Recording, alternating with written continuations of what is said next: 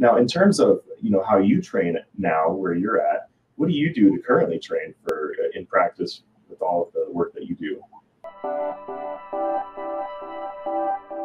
Right now, I mostly train as we speak, so to speak. So in my penetration testing projects and in the bug bounty hunting that I'm doing as a security researcher, it often is that I encounter situations when I would have to write stuff myself. That's when I take the advantage of actually practice my Python and my Bash skills. I've recently started learning Bash, and I would say that Bash also gives you superpowers such as Python.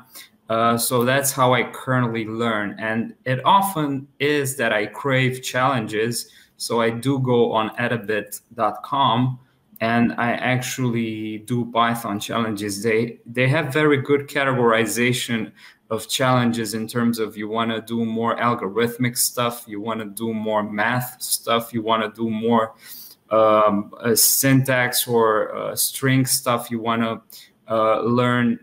I mean, they have probably at least 1,200 Python challenges categorized on different levels of difficulty. So from the very first beginner to super advanced.